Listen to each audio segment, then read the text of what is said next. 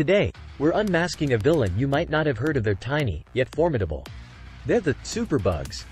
Superbugs might sound like something from a comic book, but they're very real, and they're a growing threat to global health. So, what are they? In simple terms, superbugs are strains of bacteria that have become resistant to multiple antibiotics. They're like the supervillains of the microbial world.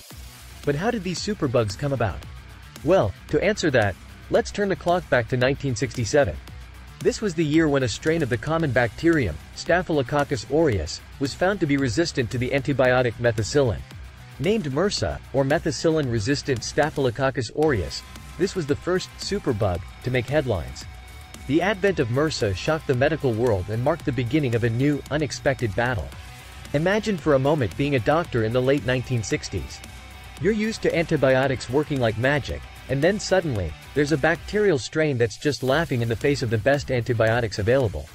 It must have been a chilling realization. But what's the threat? Why should we worry about superbugs? Superbugs are a threat because they're tough to kill. They can withstand the antibiotics that we commonly use to fight bacterial infections. When antibiotics fail, infections persist, risking the health and even the lives of patients.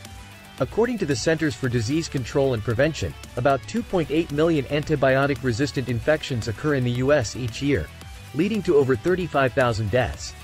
And it's not just a problem in the United States. Superbugs are a global issue. The World Health Organization considers antibiotic resistance, the driving force behind superbugs, as one of the biggest threats to global health, food security, and development today. Worse still, superbugs are not confined to hospitals or healthcare settings. They can be found anywhere, in our homes, schools, and public spaces, and can spread between people and animals. The food we eat can also be a source of superbugs if the antibiotics are overused in agriculture. We've been talking a lot about the threats. Now let's talk solutions. There are ways to slow the emergence of superbugs. Good hygiene, vaccination, safe food handling, and responsible antibiotic use are all parts of the puzzle.